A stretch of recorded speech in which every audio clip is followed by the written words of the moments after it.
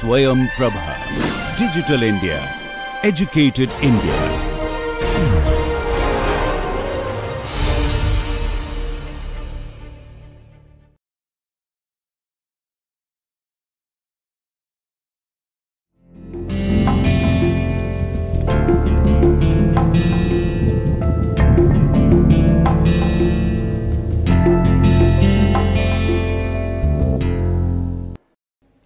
Greetings to the viewers. I am Dr. Priyanka Singh, Assistant Professor, Department of Political Science, DAV PG College, Varanasi. And today I will be discussing on the topic United Nations. This is my 6th lecture. In the previous lectures, I have covered the emergence of international relations as an academic discipline, the theory of realism, liberalism, Marxism, social constructivism and feminism.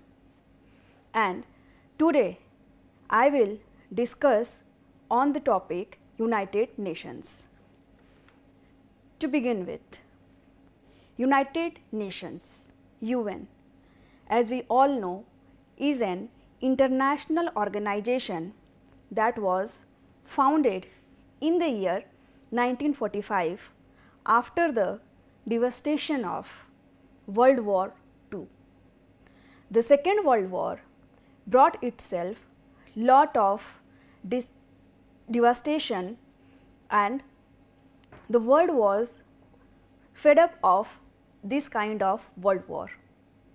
So, the mission of United Nations was to implement the policy so that the world could move towards peace.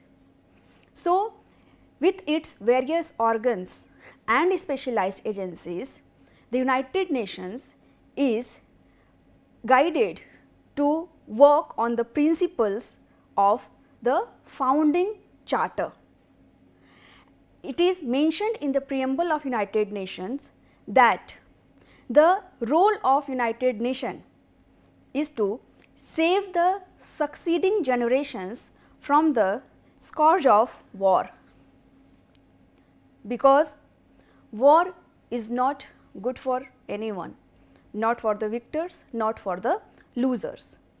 So, the aim of United Nations was to promote the respect for human rights, recognition of the equality of status of nations, big or small. The purpose to emphasize this equality of status of nations was to avoid any kind of conflict and social progress and a better standard of life in larger freedom. The objective of United Nations was to maintain international peace and security, to encourage international cooperation in the spheres of social, economic and cultural developments, then to develop friendly relations among nations on the principles of equal rights and self-determination, and to recognize the fundamental rights of all people. Now, we have to take into account the fact that United Nations worked on the principles of liberalism. And what liberalism emphasizes? The liberal institutionalism, that institutions are there to convert a jungle into a zoo. That means United Nations mission was to promote international cooperation in the sphere of social, economic and cultural development, to maintain international peace and security, to develop friendly relation among nations. On what principles? Equal rights and self-determination. The nation should have the right, the people of the nation should have the right to decide where they want to be, and to recognize the fundamental rights of all the people. So, these were the main objectives of United Nations. Now, coming to the history of United Nations Foundation, how this idea came into being. So, in 1945 United Nations was established, but its idea of having an institution was in vogue much before that. In 1899, with the International Peace Conference that was held in The Hague, there was the objective to elaborate instrument for settling crisis peacefully. Now, you have to emphasize on the fact that there was a need of instrument for settling crisis. In which way? Peacefully, for preventing wars and codifying rules of warfare. It adopted the Convention for Pacific Settlement of International Disputes and established the Permanent Court of Arbitration, which started working in 1902, and this Permanent Court of Arbitration is the forerunner of United Nations International Court of Justice. Now, what is the forerunner of United Nations? As we all know that it is League of Nations. The idea of League of Nations came into being after the end of the First World War, and it was established as an organization with the Treaty of Versailles in 1919 to promote international cooperation and to achieve peace and security. So, this idea was also an offshoot of liberalism. Then International Labour Organization was also created in 1919 through this Treaty of Versailles as an affiliated agency of the League of Nations. Now, coming back to United Nations. The name United Nations was coined by United States of America's President Franklin D. Roosevelt. There was a document called the Declaration by United Nations, and this document was signed in 1942 by 26 nations with the objective to establish United Nations, and the countries pledged that they will fight together against the Axis powers, that is Germany, Italy and Japan, and they will fight together with this Axis and bound them against making a separate peace. So, this point also emphasizes on cooperation, the concept of collective security. Then United Nations Conference on International Organization, that was in 1945. This conference was held in San Francisco and it was attended by 50 countries, and after that United Nations Charter got signed, and the United Nations Charter is considered as the foundation treaty of United Nations. Now, coming to the organs of the United Nations, we will look into these organs one by one in detail from the next slide. So, it is a General Assembly, Security Council, Economic and Social Council, the Trusteeship Council, the International Court of Justice and the Secretariat. These are the 6 organs of United Nations that was formed when established when United Nations was formed. Now, focusing on General Assembly. So, General Assembly is known as the main deliberative body of United Nations, and its main task is the policy making. It is known as the representative organ of United Nations because all the countries, those who are the member of United Nations, they all have the membership of General Assembly. So, all the member states of United Nations are represented in General Assembly, and that is why this body is known for its universal representation. and each year all the members meet in the General Assembly for annual General Assembly session, and debate and discussion among them take place. They have discussion on important issues such as those on peace, security, admission of any new member or budget related matters.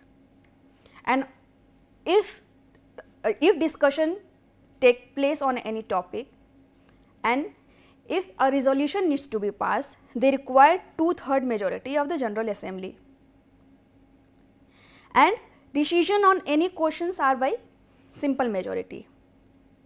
The President of the General Assembly is elected every year by the Assembly, and the term of the President is 1 year.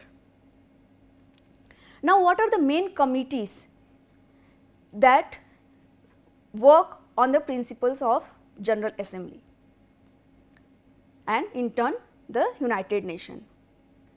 So, the first committee is Disarmament and International Security. Second committee is for Economic and Financial Matters. Third committee is Social, Humanitarian and for Cultural Purposes. Fourth committee is for Spatial, Political and for Decolonization. Fifth is for Administrative and Budgetary Functions, and sixth is for Legal Functions. There are other committees also. One is the General Committee. It meets periodically throughout each session to review the progress of General Assembly and its committees. It also makes recommendation for furthering such progresses. Now, in General Committee there is President of the General Assembly and 21 Vice Presidents of the Assembly and Chairman of the 6 main committees that we have discussed in the previous slide. And the 5 permanent members of the Security Council serve as Vice President as well. Then the Credential Committee. Credential Committee is mandated to examine the credentials of representatives of member state and to report to the General Assembly. Now, what are the functions of United Nations General Assembly? First is to approve the United Nations budget and to establish the financial assessments of member states. Also, they have the function to elect the non-permanent members of the United Nations Security Council and also the members of other United Nations organs and councils on the recommendation of the United Nations Security Council. They appoint the Secretary General. They also make recommendations on the principles of cooperation for maintaining international peace and security, and they can discuss on any issues related to international peace and security. In fact, they can discuss on any matter which is within the scope of United Nations Charter, because they are the deliberative body, and after discussion they can also make recommendation for the peaceful settlement of any dispute, any situation, and they also consider reports from the various United Nations organs, the other organs of the United Nations, and after that they make recommendations also so that global political cooperation, development of international law, realization of human rights, fundamental freedom, international collaboration on social, economic, cultural and humanitarian, health and other educational fields, they can make recommendation on any of these fields. Now, coming to the Security Council. United Nations Security Council is the most powerful organ of the United Nations, and it has the prime responsibility as per the UN Charter for maintenance of international peace and security. So, the Security Council is made up of 15 members. There are 5 permanent members and 10 non-permanent members. The 5 permanent members are China, France, Russia, UK and US.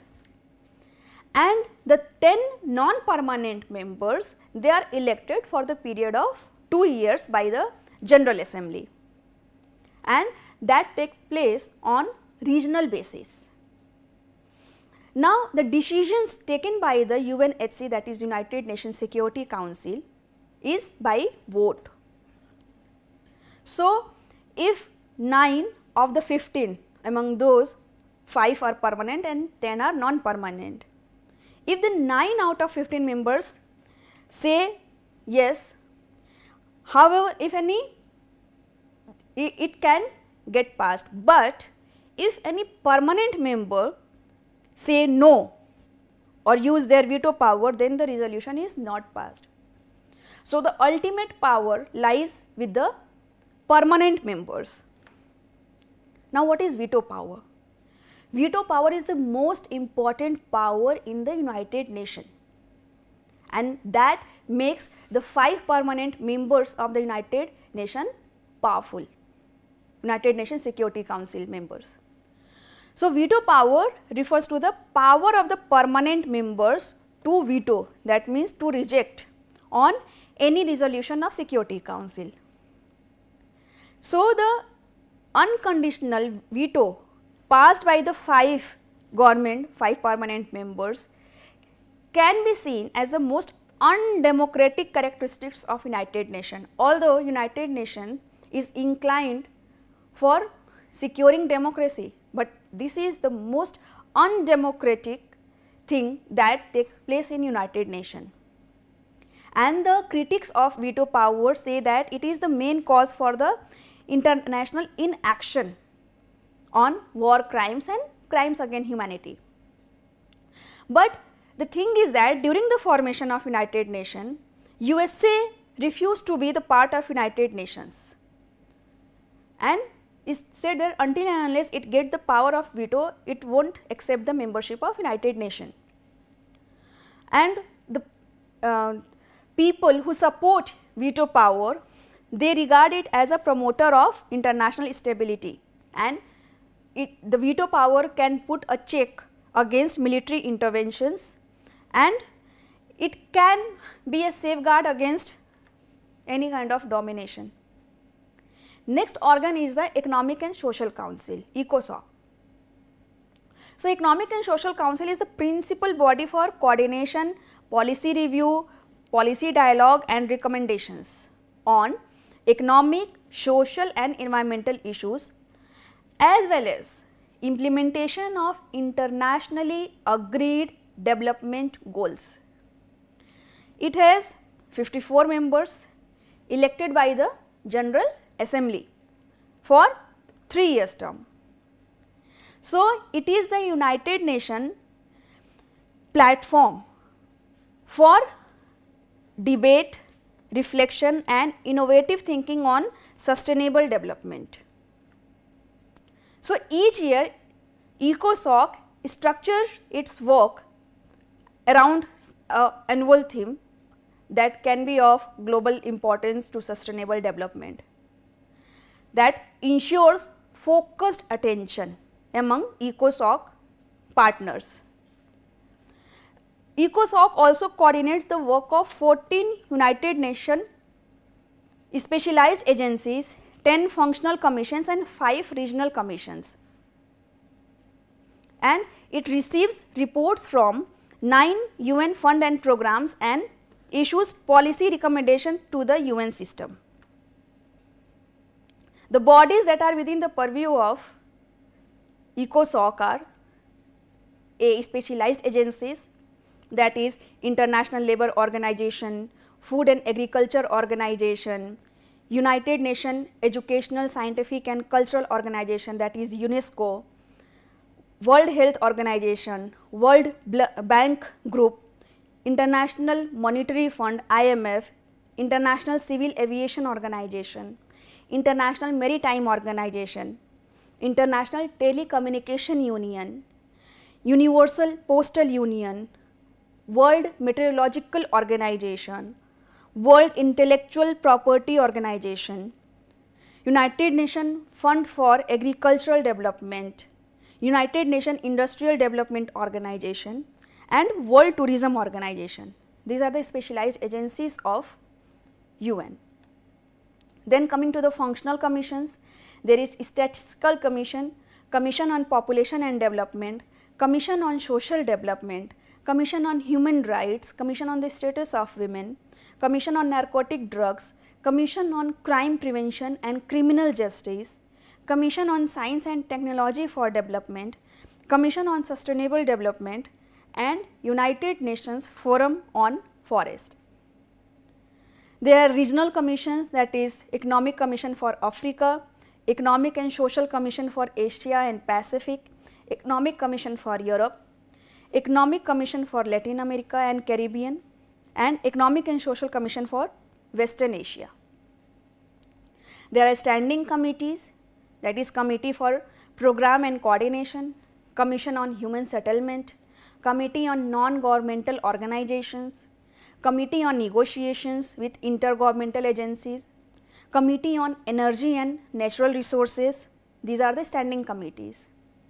There are some bodies that are related, that is International Narcotics Control Board, Board of Trustees of the International Research and Training Institute for the Advancement of Women, Committee for United Nations Population Award, Program Coordination Board of the Joint United Nations Program on HIV/AIDS, funds and programs which send report to ECOSOC, United Nations Children's Fund UNICEF, United Nations Conference on Trade and Development, United Nations Development Fund for Women, United Nations Development Program UNDP, United Nations Economic Program UNEP, Office of the United Nations High Commissioner for Refugees, United Nations Population Fund, United Nations Relief and Work Agency for Palestinian Refugees in the Near East, Office for Drug Control and Crime Prevention, World Food Programme, UN Habitat. Now coming to the Trusteeship Council. The Trusteeship Council was established, as I said, that all the 6 organs of the United Nations got established in 1945. So Trusteeship Council was established to oversee the administration of trust territories and to ensure their transition to self-government or independence, because at that time the process of decolonization was going on. But its functions was completed in 1994 because the last trust territory was Palau. So the Trust Council has suspended its operation, but under the UN Charter it continues to exist on paper. Technically it has no work to do now. So its future and its work remains uncertain. Coming to the International Court of Justice. International Court of Justice is the primary judicial organ of United Nations, and it is the successor of Permanent Court of International Justice that I discussed previously. So International Court of Justice consists of panel of 15 judges elected by the United Nations General Assembly and Security Council for 9 years. United Nations Secretariat, the next organ. So what is the role of the Secretariat? It is the executive body, executive arm of the United Nations. Thus, the Secretariat has the role for deliberative and decision making body of the United Nations. So its main purpose is to carry out day-to-day work of the United Nations, and it is headed by the Secretary General, and that Secretary General is appointed by General Assembly on the recommendation of Security Council. So the Secretary General is the Chief Administrative Officer of the organization, and it has a term of 5 years, and that term is renewable. Now coming to the United Nations funds and programs. The United Nations Children's Fund, UNICEF.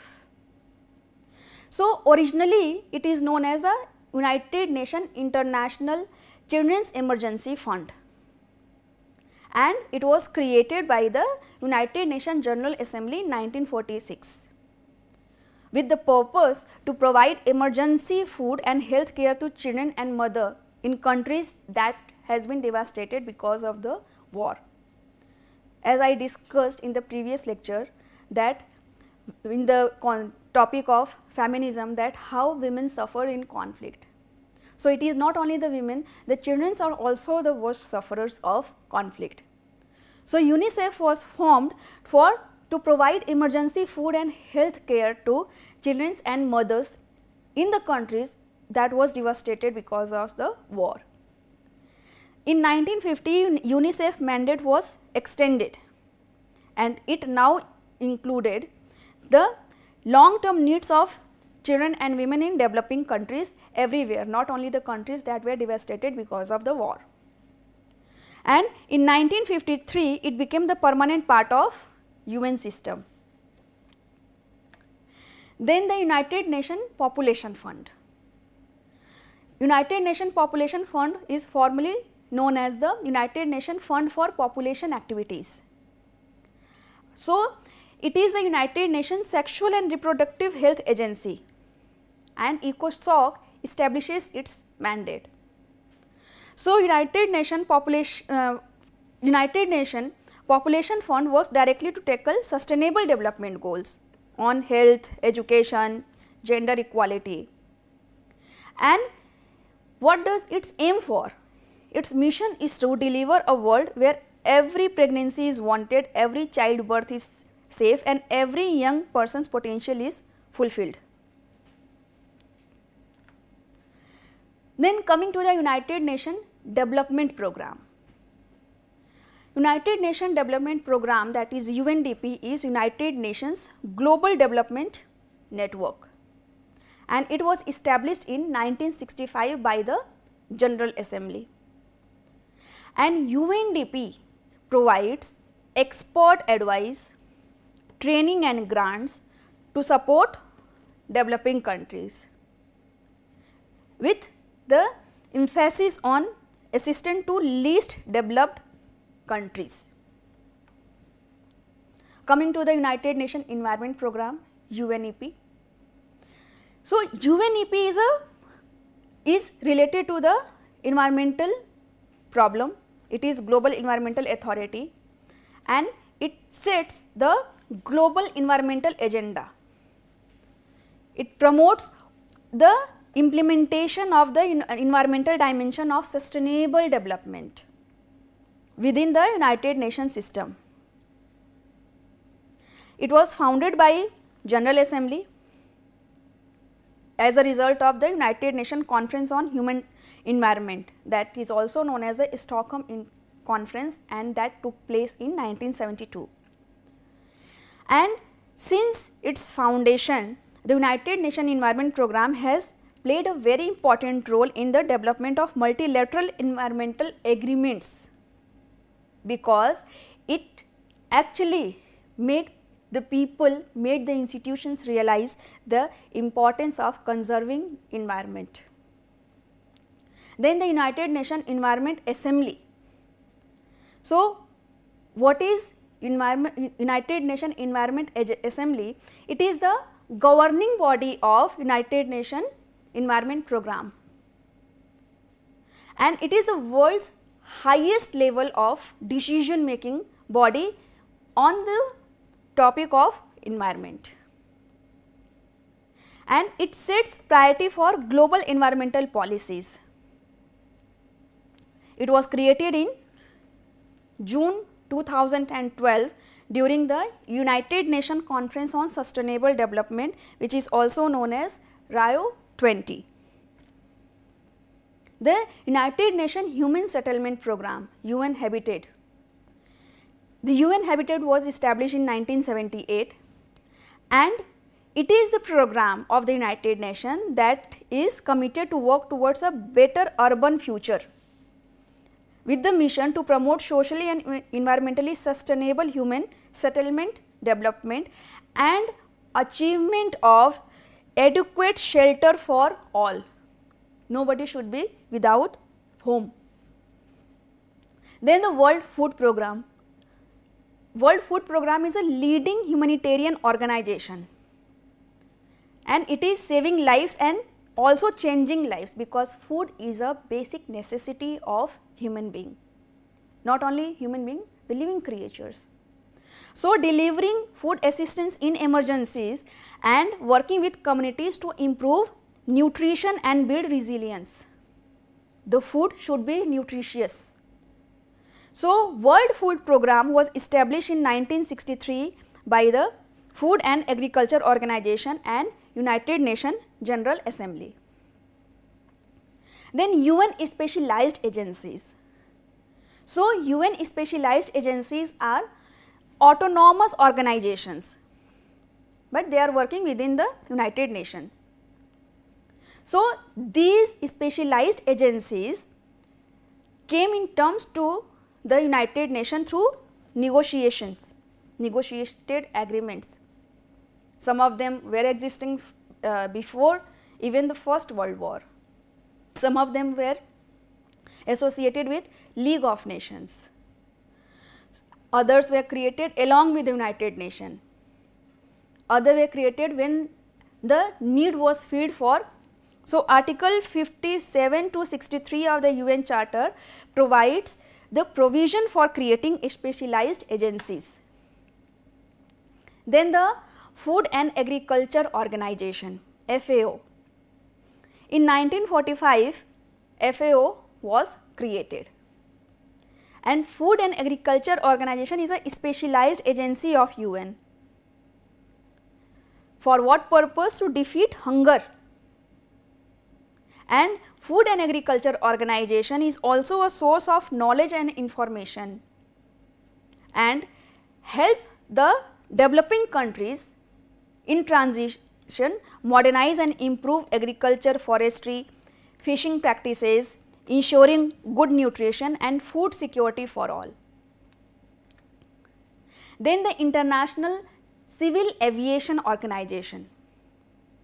So, under the Chicago Convention, the International Civil Aviation Organization was established in 1944, and it manages the administration and governance of the convention on international civil aviation. So, the International Civil Aviation Organization basically provides the principles and techniques of the international air navigation to ensure safe and orderly growth. Then the International Fund for Agricultural Development. It was established as an international financial institution in 1977 through the United Nations General Assembly resolution, and it is one of the major outcome of the World Food Conference that took place in 1974. So, basically this conference was organized by the United Nations in response to the food crisis of the early 1970s, because these food crises were causing widespread famine and malnutrition, and it was realized that the food insecurity and famine was not the failure of the food production, rather there is the problem in the structure. There is a structural problem. So, this organization was, this particular agency was formed to look after that problem, that what is the problem in the structure, how people are not getting that basic thing. Then the International Labour Organization. So, International Labour Organization is the United Nations agency whose mandate is it to advance social justice and to promote decent work environment. So, it sets international labour standard, promotes right at work and encourages decent environment opportunities, so as to avoid the exploitation of the workers, of the labourers. So, it focused on the enhancement of social protection and strengthening of dialogue on work related issues. So, basically it was created in 1990 as a part of the League of Nations, and then International Labour Organization became the UN specialized agency in the year 1946 after the formation of the United Nations.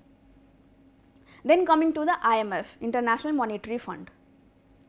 So, after the end of the World War II, Bretton Woods Conference was held because war not only causes devastation in the battlefield, it causes devastation in terms of politics, in terms of economy, in terms of society, everywhere. The impact of war can be felt everywhere. So, after the end of the Second World War, Bretton Woods Conference was held to regulate the international monetary and financial order. And as a result of that, IMF was formed in 1945, and IMF worked for furthering international monetary cooperation and for the expansion of trade and economic growth. Basically, IMF discourages those policies that can harm prosperity. And to fulfill these missions, IMF member countries work in collaboration with each other and with other international bodies. Then the World Bank, it was created in 1944 as the International Bank for Reconstruction and Development. So, International Bank for Reconstruction and Development later became World Bank. So, World Bank Group is a unique global partnership of 5 institutions working for sustainable solution that is aimed to reduce poverty and build shared prosperity in developing countries.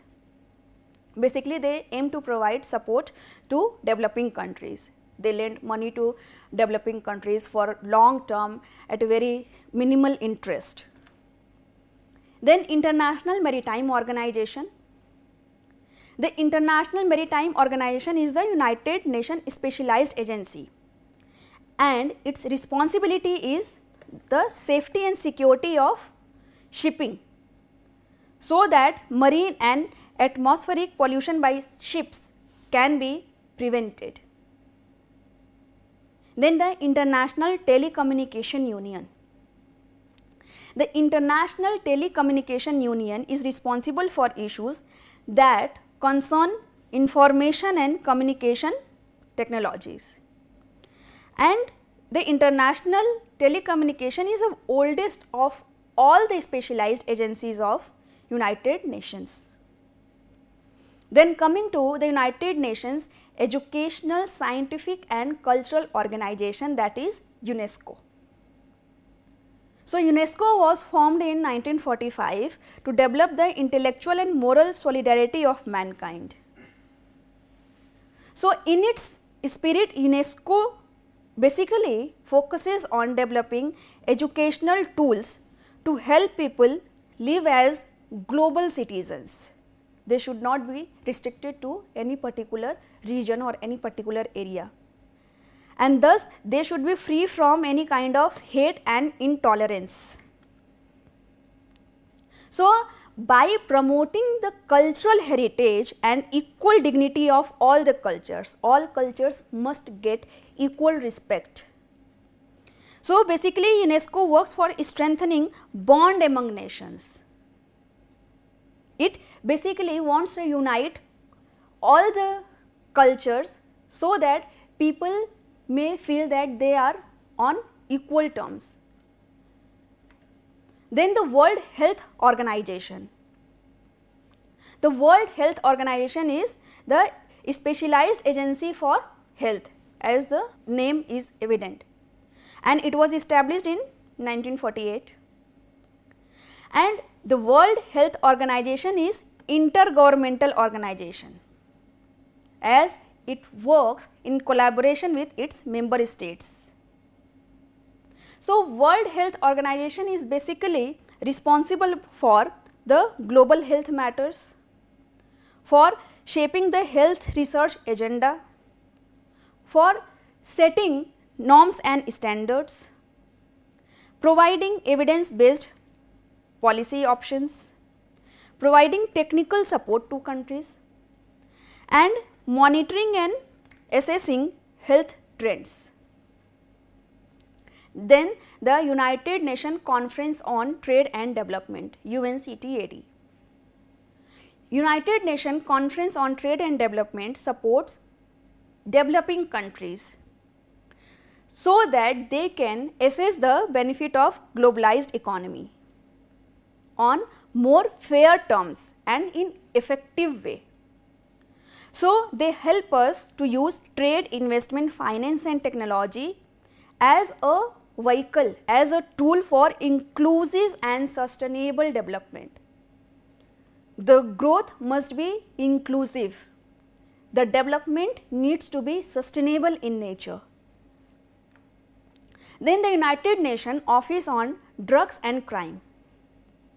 So, the United Nations Office on Drugs and Crime is a global leader in fight against illicit drugs and international crime. It is a global leader, and it was established in 1997 through the merger between the United Nations Drug Control Program and Center for International Crime Prevention.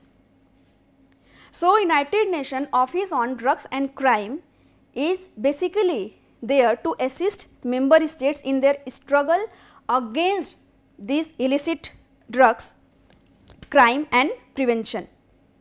Next is the United Nations High Commissioner for Refugees, UNHCR. So, UNHCR was created in 1950 after the Second World War, because the effect of Second World War was that people started migrating in large numbers and there was no provision for them. So, the United Nations High Commissioner for Refugees was basically created to help the people who were fleeing from their homes, from their countries. And with the 21st century, it is seen that United Nations High Commissioner for Refugees has been of significant help for the refugees in Africa, Middle East and Asia. And it also uses its expertise in case of internally displaced persons also, although it is not directly connected to IDPs, that is internally displaced people. But it has played its role in helping all those who are in a situation of being stateless. Then the United Nations Economic and Social Commission for Asia and Pacific, as the name signifies that it basically works in Asia and Pacific. So, it responds to the development needs and priorities of the region through convening authority, economic and social analysis, normative standard setting and technical assistance, and it was formed in 1947. Now, coming to the UN's contribution to world. What has been the contribution of the United Nations to the world? First, United Nations has played its significant role in maintaining the peace and security all over the world.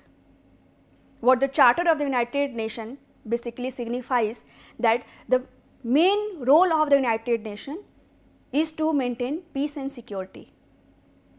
So, United Nations has worked towards maintaining peace and security. United Nations has also played its role in preventing the nuclear proliferation through its International Atomic Energy Agency, IAEA. It has also supported disarmament. It has also worked for preventing genocide. United Nations has made a significant remark in the process of development for elevating rural poverty, for focusing on African development, which belongs to the underdevelopment. It belongs to underdeveloped region. It has also worked for promoting women's well-being, for fighting hunger that I have already discussed in the previous slides, and it is committed to support children, because children are the future of the world. It has worked for preserving historic, cultural, architectural and natural sites, and it has taken a lead on global issues for fostering democracy. Although United Nations Security Council, in United Nations Security Council, the provision of veto is the most undemocratic thing, but then also United Nations has worked to bring democracy, to foster democracy around the world. It has helped to resolve many international disputes. It has worked for combating international crimes through its various agencies. It has worked on humanitarian affairs. United Nations is there to help whenever there is a need for humanitarian need on the basis of humanitarian crisis. And it has also worked for promoting health and the well-being. But United Nations is not free from challenges. There are lot of challenges. The first and foremost is the United Nations administrative and financial resources challenges. There are administrative and financial challenges that United Nations is facing. Then there are peace and security issues. United Nations has not been able to solve the problems of all the countries of the world. It has been selective in its nature, because the bodies that are basically supporting United Nations, the work of the United Nations has been based on their inclination. What those supporting bodies, those supporting countries wanted, United Nations has worked as per them, because it is suffering from financial and resources challenges. And from, as United Nations was established in 1945 and now it is 2024. So, of course, there is need to reform the Security Council, because the permanent membership of United Nations Security Council was given to those countries who were the victors of the Second World War. But now we are in the 21st century. So, there is need for change, and many deserving countries are there that should be given the permanent membership of United Nations Security Council. Reformation is needed, but till now there has been no reformation. The main problem is the veto power, the extraordinary power that is given to the permanent members of the United Nations Security Council. These members can use veto power as per their own whims. They are not concerned, if we view this whole concept from the realist point of view. Countries are basically self-interested. So, veto power has been used to further the self-interest. Countries has promoted their national interest. They have put their national interest above the welfare of all. And as the time is passing, the new non-conventional challenges are coming up and posing challenge to United Nations. The most recent has been the COVID-19 pandemic. The solution for COVID-19 was with nowhere. Nobody provided the immediate solution. and it was the biggest humanitarian crisis that the world saw. So, there are of course the challenges that United Nations is facing. But despite those challenges, United Nations has played a very constructive role. As the 6 organs of the United Nations, various committees, various agencies, all those bodies are working to bring solution to the problems.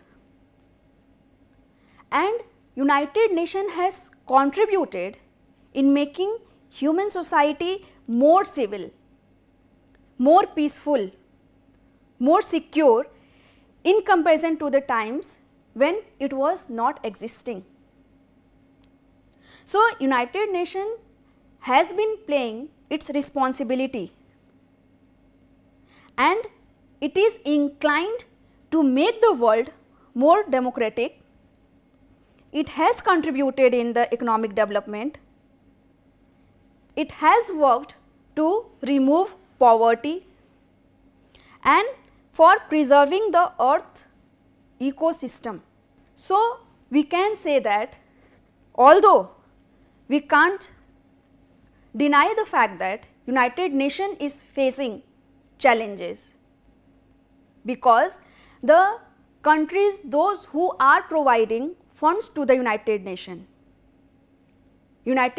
will work as per their orders, whatever they will say to United Nations. But the contribution of the United Nations can't be undermined, because as the liberal institutionalists say that at least it has turned a jungle into a zoo. So, United Nations has worked to turn a jungle into a zoo.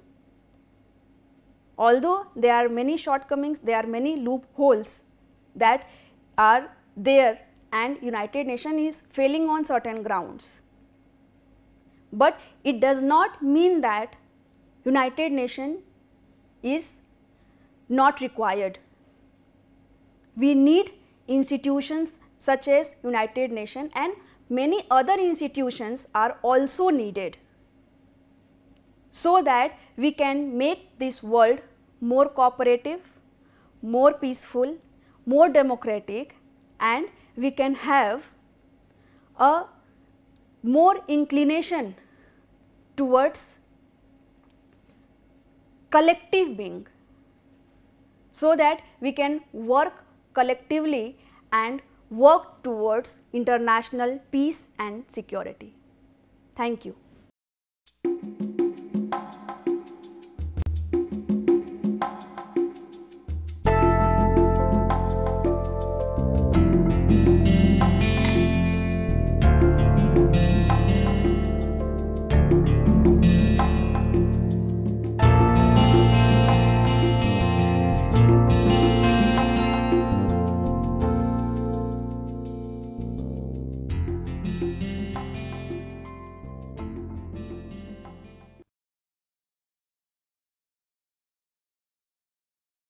Hello, I am A.K. Sharma and I teach sociology in IIT Kanpur.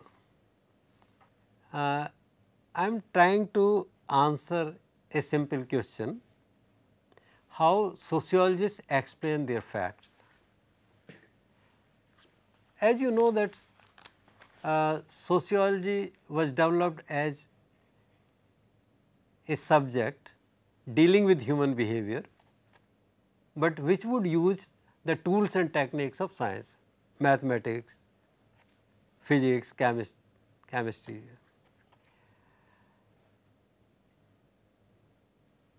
But this view that human behavior needs to be studied scientifically has been contradicted later on, and it was said that simply by relating one kind of facts with other kinds of facts, you cannot understand human behavior. To understand human behavior or to actually theorize about human behavior, you have to theorize the theories or motivations or meanings that people have in their mind in involving in a particular action. Now, using these two traditions, one tradition in which we relate one fact of society with other facts scientifically, and another tradition in which we try to develop second order constructs or theories of theories that people have in their mind in acting in day to day life. They have produced two different traditions in sociology. One is called quantitative, another is called qualitative. Quantitative methodology uses scientific methods of conducting surveys, censuses, experiments, and then by using statistical methods, from simple method like arithmetic mean to sophisticated methods like logistic regression, we try to arrive at some inference. Qualitative tradition, qualitative methodology on the other hand uses ethnographic approach, and here the researcher attempts to become part of the community which he or she intends to study, because the assumption is that only by becoming part of the community, by living among the people whom you are studying, and by putting yourself in their shoes, by trying to understand things or their environment or their behavior or their culture or festivals or economic behavior or politics from their angle, from their perspective, how they feel, what understanding they carry in their mind, that only by understanding these things we can understand facts of society. Actually, in one of the latest works, World Bank, which uses a lot of statistics, has also talked about understanding mental models that people use in involving in behavior. Emile Durkheim long back said that sociology uses comparative method, and let me just give one example and then I will finish. Suppose I tell you that infant mortality rate in India is 40. What does it mean? It means nothing. But when you compare infant mortality of India today with Japan, and you find that Japan has 2 and India has 40, then you get disturbed. Then you start thinking, why is it that infant mortality in India is so high? And then you can also compare infant mortality of India with infant mortality of say Kenya or Mozambique or other countries, and you find that these countries have much higher infant mortality than India. And then you can create a hypothesis that perhaps economic development has something to do with infant mortality. Countries which are more developed, countries like Japan, they have low infant mortality. Countries like Mozambique or Kenya, which are less developed, have higher infant mortality. So, you have a connection. This is what sociology is about, connection between facts. So, by using census, surveys, by conducting field work, by using ethnographic methods, by using comparative methods, we arrive at sociological findings. Use of experimental method in sociology has been very less, but I learned that recently economists, which 10 years ago I could not see that economists will one day use experimental method, but today we find that economists are using a lot of experimental methods to study human behavior. Now, this work may be done by economists, but the findings of their study can very well be called sociological studies. So, sociology tomorrow, I think that sociology tomorrow, in addition to using surveys and comparative methods, will also be using experimental methods. Thank you.